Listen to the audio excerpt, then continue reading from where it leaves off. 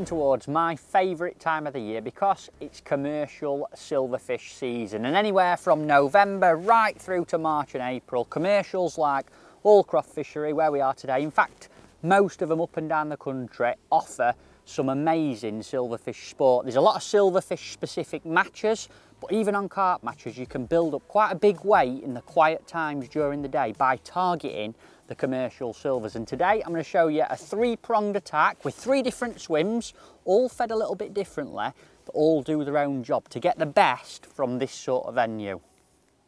The first thing a lot of people ask when it comes to starting a session on this kind of fishing is, where the hell do you actually start? Where do you plumb up? What sort of areas do you actually target fishing? And for me, there's 3 key ones, and they all have a different sort of job to do. I have an area of my swim where I want to start the session, one where I progress to in the middle of the day, and one where hopefully I'll have a good finish. So to kick off, I always tend to start out of the way, either left or right. Today I've chosen to fish at an angle of about 11 o'clock, and that particular swim I'll feed very negative with just a few pellets to start with. I've got some micras. I like today I'm yellow with a little bit of yellow pineapple dye, just something a little bit different because you've got to use fishery pellets here. But I'll feed a tiny little amount at the start there and just start fishing there with a 4mm expander. And the reason I feed so little to start with there is I just want to catch any fish that are in the area.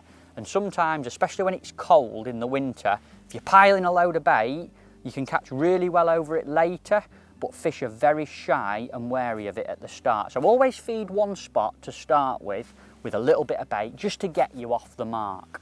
Now the second spot that I choose to fish is what I'd like to call my main line of attack. That's where I expect to build most of my weight and get bites through the majority of the session or the match. And that's normally straight in front of me, if plumbing up allowed is a nice area and enables you to do that. And there I feed a mediocre amount of bait, what I'd like to class as a medium amount, something like 3 balls of ground bait, and in that not too many particles because I want to be in control of the peg. So today I've kicked off with 3 one-handed balls, squoze quite softly so a bit of cloud comes off them, the ground bait works and it doesn't sink into any silt on the bottom. So 3 balls with a pinch of joker in, great little bait to put in your balls for silverfish if the fishery allows it. A pinch of maggots and a pinch of casters, so not a lot of bait at all. Can always put it in there, but I can't take it out, and that is my line for catching for most of the day. Now the final line is the big finish swim, and I always like to give myself a chance of catching some big fish on a lot of fish late in the day. In a match, if you've not done well in the winter, it's always good to have somewhere where you've got a chance of coming back by catching some better fish. And on a lot of these fisheries, and again it's sort of similar up and down the country, I've been to a lot of venues like this over the years, the short line is deadly for it. Fish have got quite ritual habits, and big fish like bream, big perch, they'll come in close later in the day to feed on bait that anglers throw in. So I always feed a close in line at the bottom of the first shelf, quite positive. And today I've put in 6 big balls of my ground bait mix. It's got quite a lot of joker in and a very big handful of casters, probably about 200mm of casters at the start. And I've laid that bed down, a lot of bait because it's going to be there for probably 3 hours before I go on it. I want to create a big area so fish can come in, get confident and graze on it. So 3 different swims, 1 negative to start, 1 mediocre for the middle bit, that's going to be where I'm going to spend most of the time, and then I've given myself a chance of catching some big uns and a lot of them late on that close line. 3-pronged attack, hopefully it's going to pay off. So after feeding just a little sort of, I don't know how I can describe it, a little palm full of micros to start with, probably about 100 pellets, I'm going to actually kick off on this swim. I've got a small little pot on with a sprinkle lid, and I'm just going to sprinkle in sort of half a pot of micro pellets, them little yellow specials I've done. Oh, got a bit of a twig on the hook there, branching out. I'm going to sprinkle them in just to keep a little bit of bait going in and hopefully draw a few in at a time.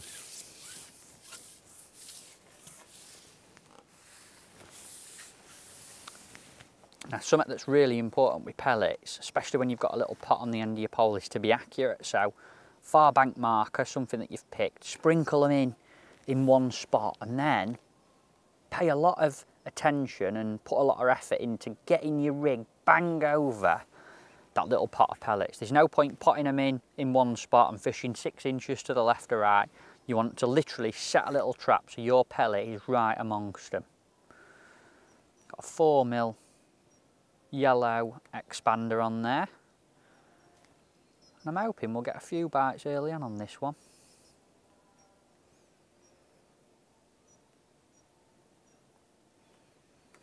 Good thing about starting on this negative line with just a little bit of bait is you get a good reading of what your session's gonna pan out like, and generally when it's cold, if you get off to a good start on this, the other swims will kick in quite quickly, whereas if it's slow on this line, you don't get many bites to start with.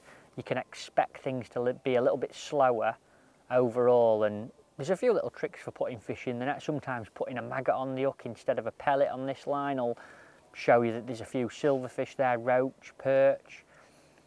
But if it's going to be a good day, you'll normally go in and catch some skimmers on an expander pretty quick. And today, it's not great, to be honest. We had a bit of an hard frost overnight. It's calm, cold, clear, and no bites so far tells me it's going to be a little bit tricky. So maybe we're going to have to wait a little bit longer for the other lines to kick in as well.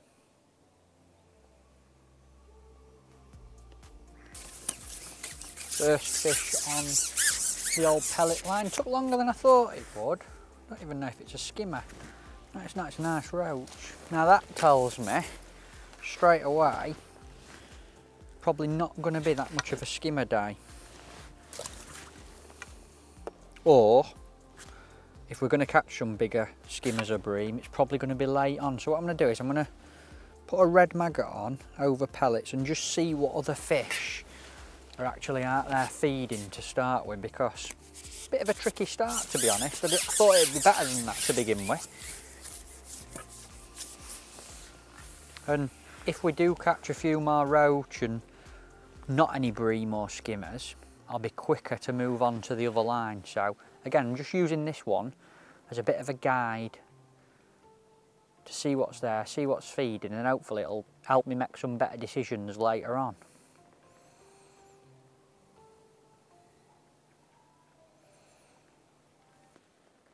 There we are, another one. There's obviously a few fish just come in. It'd be interesting to see what this is, because I put a red maggot on that time. Look at that. That is a massive Tommy Rough. That's got to be a British record, that, isn't it? Look at that. It's a 8 dinosaur. Imagine if they grew to about £8, how cool they'd be. Oh, be scared if you walk up next to that.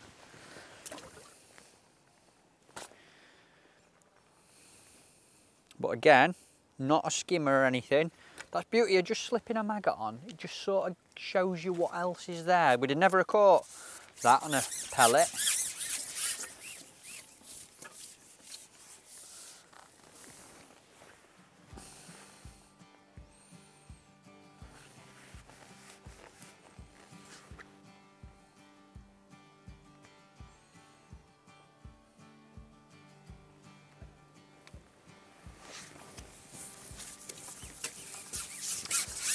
Another little fish on the pellet line with a maggot on the hook.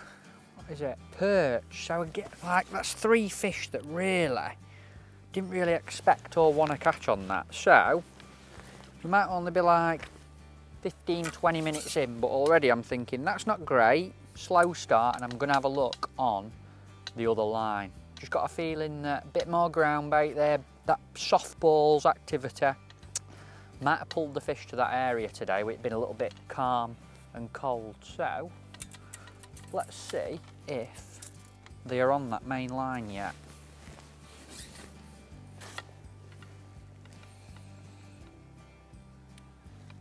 Single red maggot to start with.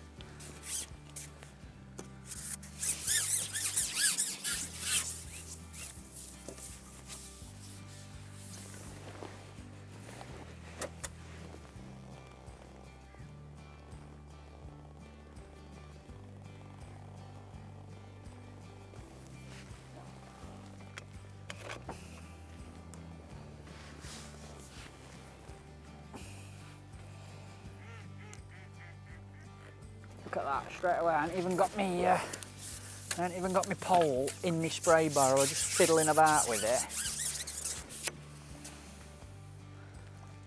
Literally a bite immediately, a nice roach. And fish like that, obviously they've come straight to that ground bait, they're eating that little bit of joker that's in it.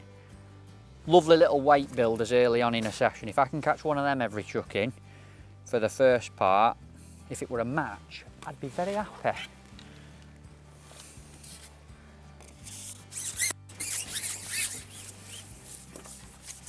If I can get my pole rest set up now.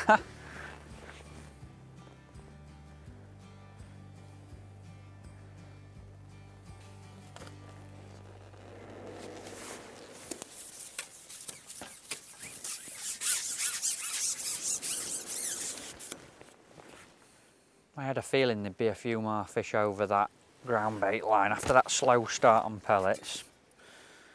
There certainly seems to be. Lovely chunky little roach then.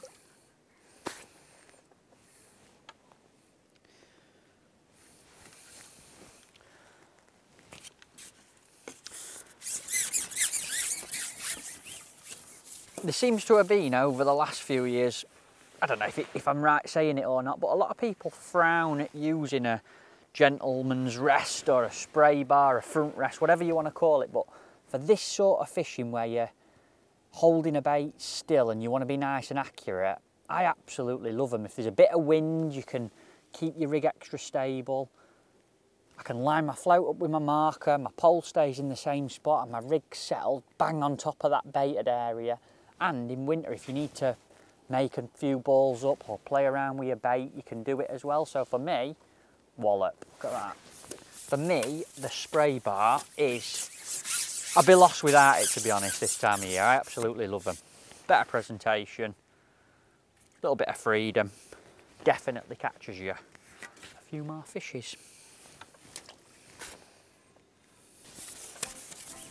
At this time of year, you often get them misty, cold, still mornings, and that's what it was like this morning. And as soon as that sun's sort of burnt through, we've definitely started having a few bites. It's something you can be quite wary of this time of year, like temperature rises half a degree or a degree. When it gets to sort of an hour or two into the session, it can be a right trigger for fish suddenly starting to feed. And we had that slow start on pellets, but it's literally one every drop in over the ground bait, and it's probably a combination of the fact that they want to feed over that ground bait today. I've put some joker in there and the roach rather than skimmers at the minute, but it could also be because that sun's popped through, temperature's gone up, a little bit brighter, and just triggered a few more to feed.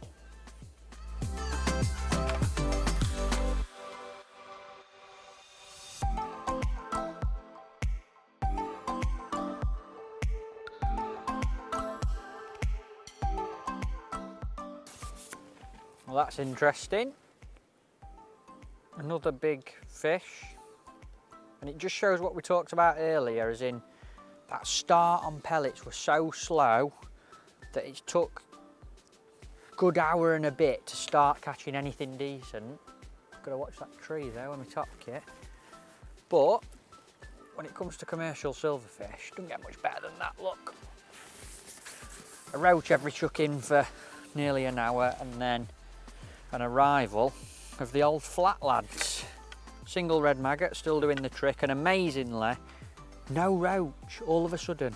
So these fellas obviously bully them out of the way.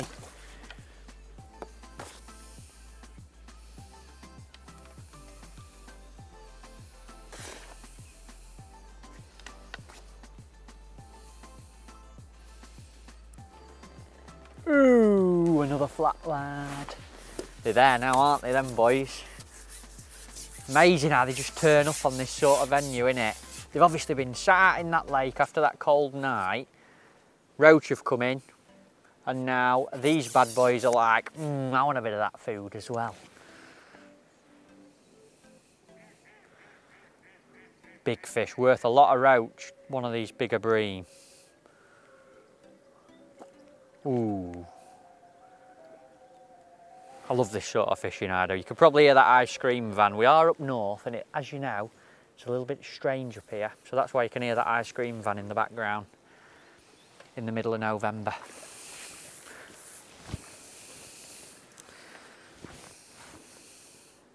Cracking.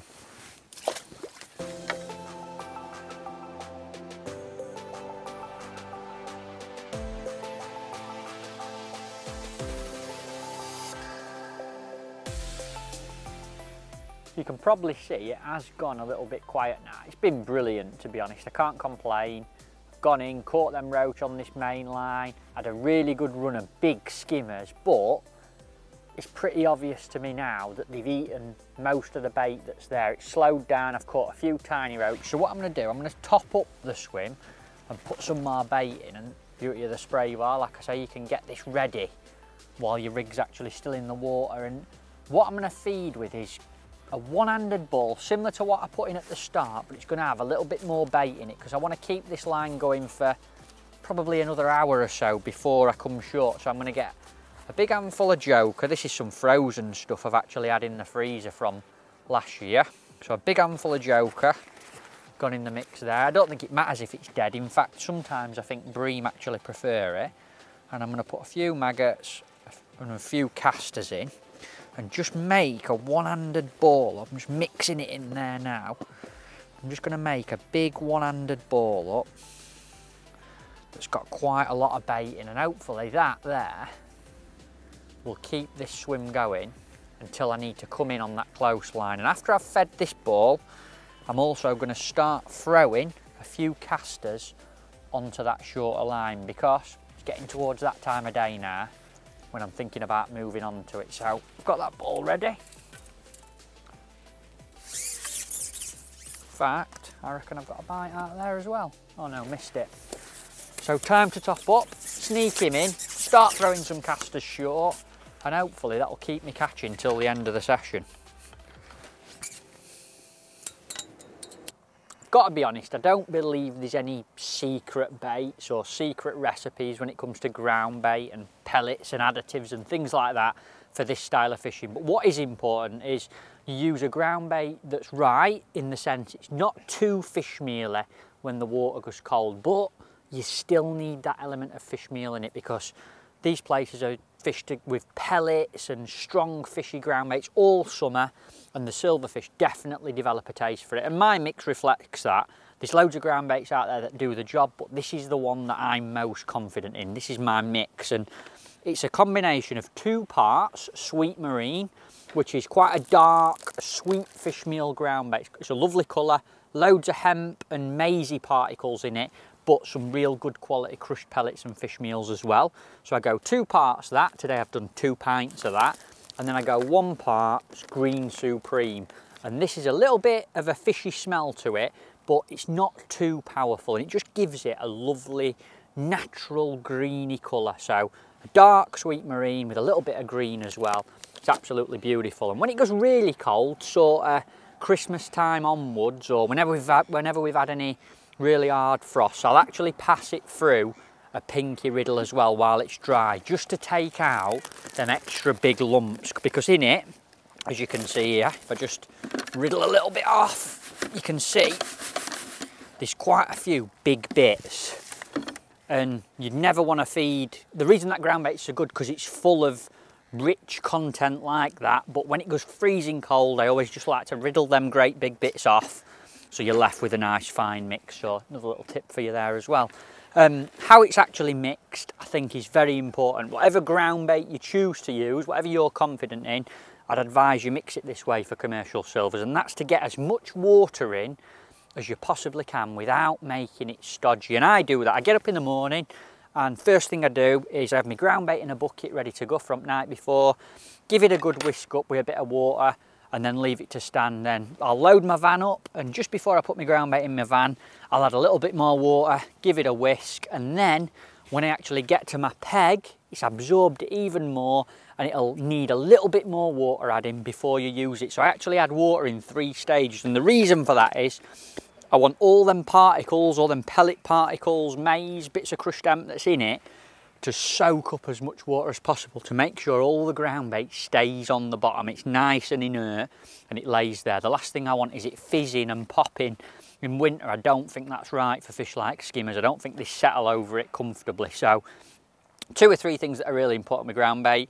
Nice dark colour, not too fish mealy, but definitely an element of fish meal, and a little bit of finesse by riddling out the big bits when you get a chance. And of course, I should have said 4 things really. Get as much water in it as you possibly can. Mix it up in 2 or 3 stages. The next thing that I do to tweak my bait a little bit when it comes to pellets, I love yellow as a colour, especially here at Hallcroft, because people use an awful lot of corn here throughout the summer, and I think the skimmers are quite tuned into it. So I just use normal 4mm natural expanders, and I put a little squirt of the pineapple Captivate on them. You need a tiny bit. I could dye my hair with this stuff, it's that powerful, the orange one. Little tiny blob of that on my expanders, and they go a lovely yellow colour, which I think just a little bit different to other people's bait, gives me a lot of confidence. And I do exactly the same with the fishery pellets. Tiny little blob in them, and it just gives them a lovely yellowy edge. And when you put them in ground bait, I don't know if you can see there, if you are putting a few micros in your ground bait, they just stand out lovely, nice glowing. Again, for me, it's a little bit of a confidence thing, just to know that my bait is a little bit different and smells a bit different, looks a bit different to everyone else's. And that's it really. Nice and simple, but everything done for a reason. You've probably heard a commercial silverfish rig trap from me before, but quick refresher and run through. There's not a lot different to what you'd probably expect.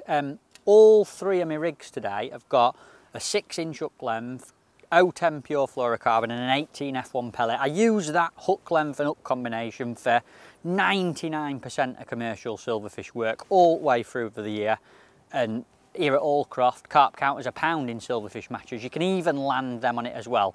But what is different is the float pattern and the shotting patterns for the 3 different swims, and there's a good reason for that as well. So I'll talk through that. The first one being the pellet rig, where stability is absolute key. I want to put them pellets in and hold my rig nice and still on top of them. So starting from the elastic, I've got a number 6 slip, a little bit pingy, because with a pellet you're only lifting into bites, so you want something a little bit heavier just to pull your hook through your pellet into the fish. Mainline's 013 engage, and coming down to the float, I've mentioned before, I've got a number 8 back shot about 6 inch above it, just to hold it nice and stable. It's not actually shot in the float, it's just to balance on the top of the water to hold it in place. Float itself, 0.5 gram, a wire pinger, and the reason I use that is because it's got quite a thick hollow bristle, and light in the winter months, especially early on in the day when you're going to be fishing pellets, when that sun's low, it's dead tricky. I'm ginger and I wear glasses,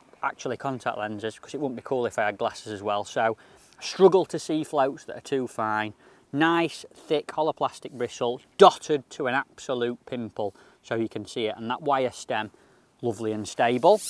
Down the rig, don't get any simpler. I've got a bulk about 35 centimetres from my hook length loop of number 9 shot, a few 13 microcubes that I use just to dot that float down above the bulk, and then 2 number 10 droppers and that 010 6-inch hook length and 18 F1 pellet that I spoke about. And bulk gets it down, the droppers just kick in nice and slow, hopefully giving a fish chance to see it, and that is the pellet rig set just over dead depth, so on the bottom.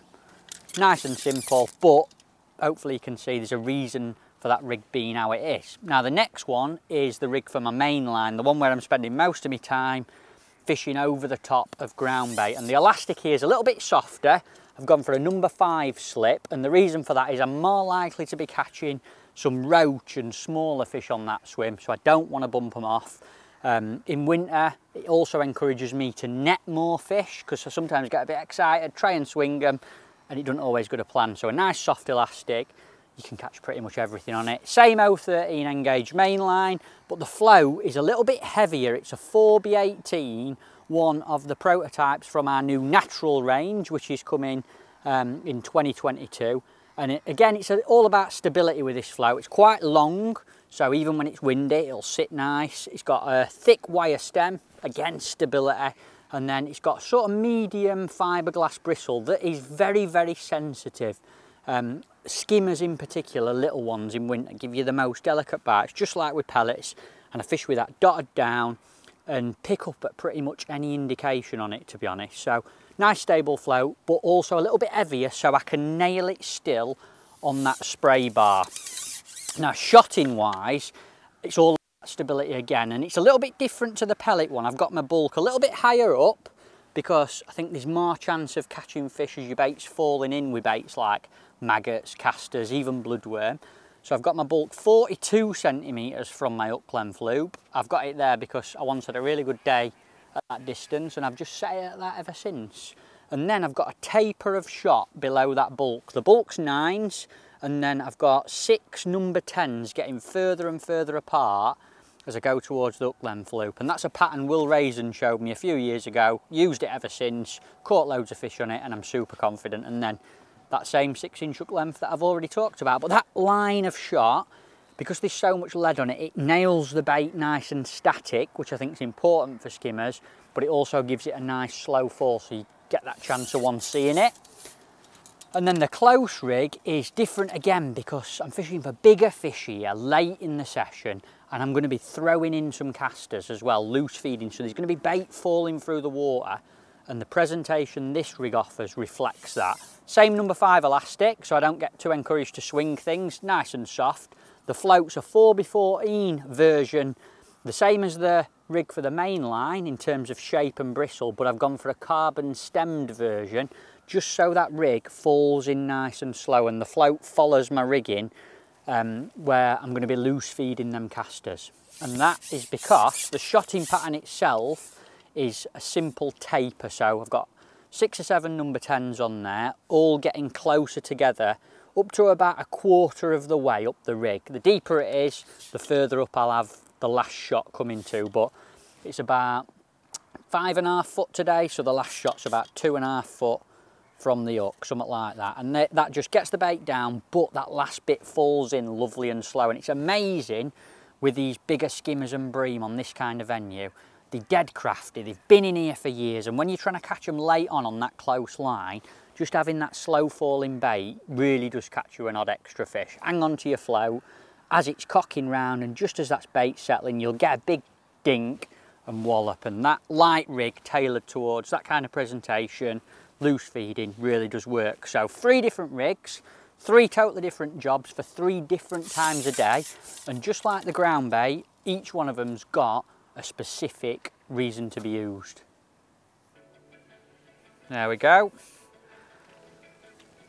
Did seem to unsettle them a little bit topping up. I probably fed a little bit too much bait in that bowl because I missed a couple of bites and bumped a fish, but 10 or 15 minutes later seems to have settled down and the skimmery bobs are back. So I'm hoping that we can enjoy another good run of fish after topping up with that ball, bit of joker in it, them few casters and maggots. Hopefully that'll keep me going for another good spell now. And like I mentioned before, I've started throwing 15 or 20 casters onto that short line because that is where we're going to have a big finish. Now that we're catching a few skimmers on this line, I definitely think they're going to come there late on. I might have shot myself in the foot saying that live on camera, but I'm pretty confident we will catch a few short now. Another one. They've definitely settled on that top up now, which just shows it's all about timing with that kind of thing. If you top up too early, you'll end up with too much bait in your peg, but if you don't feed when it needs feeding, you'll not keep catching. And there's no hard and fast rules as to when that actually is. In fact, it's frustrating when people say to you, when do you know when to top up? Because there's not an answer. It's different every single time you go, but these tell you when you need to do it. So generally for me, longer periods without a bite or a sudden change in the fish you're catching. If you're catching skimmers like that quite regular and all of a sudden you wait for a bite and it's a small perch, a tommy rough, you get a little run of roach and you think, why aren't them skimmers still there? Probably that is the sign you're looking for to refeed. So no hard and fast rules, let the fish tell you when you need to top up.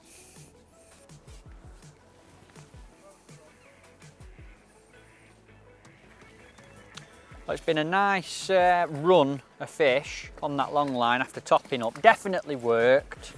And if it was a competition today, I'd be absolutely buzzing with how it's gone. But I've just got a feeling, because it's been so good out there, that we might enjoy a good little spell just to finish on that short line. Lights dropping, bit of clouds covers come in, and we've not got that long left, but I've been throwing some casters there. I put all that bait there at the start. I talked about feeding more there because you're going to leave it so long. So it's time to have a cheeky look, I reckon. That's the right rig. I'm going to start with a single caster as opposed to maggot, just because that's what I've been feeding there. I feel like them bigger fish do prefer casters, and it's late in the day. They've had enough free offerings from me now, so I feel like it's get your own back time on them, hopefully.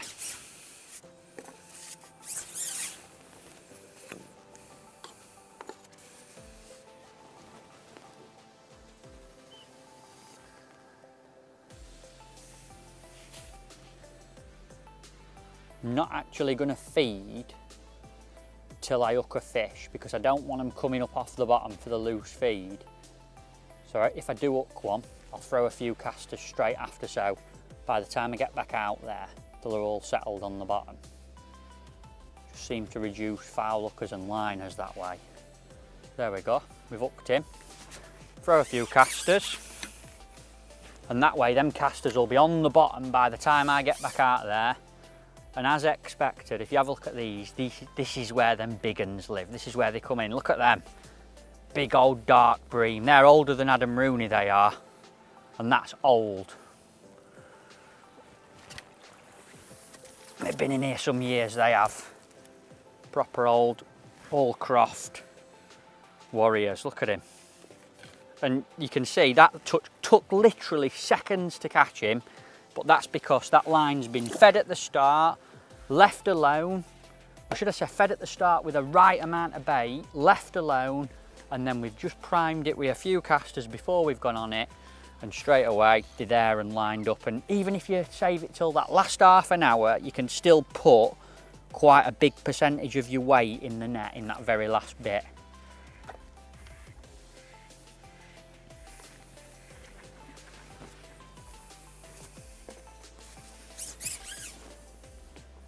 You might have noticed that bite that we had then as well came just after the rig had settled, and that's what I talked about in the rig chat. That lighter float on this close line just allows your bait to fall in lovely and slow.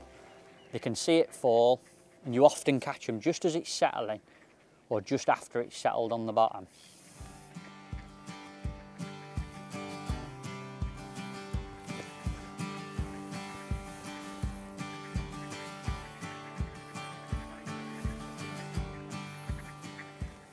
This is sometimes what happens on this close line, folks. You get an odd one of them mixed in. Now at Hallcroft and in the matches here, these actually count as a pound, so it's worth actually getting them out. And they do turn up on that close line with them big bream as well. Unfortunately, he's about £10, but I'm only going to get £1 for him in a competition. But what is nice, it shows you how confident you can be in the gear you're using. 013 mainline and 010 fluorocarbon hook length and that 18 hook. You can get them out no problem at all if you take your time. There we go. Another large brazim, I reckon he is, on the short line. I love catching these late on. It just sort of sums up your day. If you get it right with them 3 swims that I've spoke about, pellets to start off with, that main line out in the lake in the middle bit, and then finish off by, hooks come out in net, finish off by catching them short, you can have a lovely day. Don't always go to plan, it's been perfect today, but generally stick to them 3 things, 3 different ways of feeding, 3 different rigs, and get your timings right, moving between the 3 lines, and you can have a lovely day catching some commercial silvers. And if you've enjoyed the video as much as I've enjoyed doing it, it's a winner. Bet this is a massive tench. For you that are watching, I'm going to call it early. It's not a carp, it's a tench. There's only one in here, and I reckon I've got him on.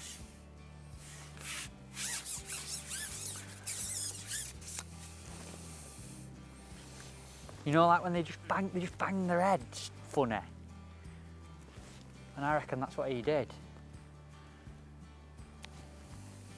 I'm telling you, this is him.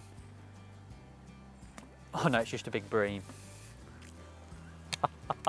What you got to say about that then? You were pulling, wasn't he, for a bream? You've had your Weetabix this morning, mate.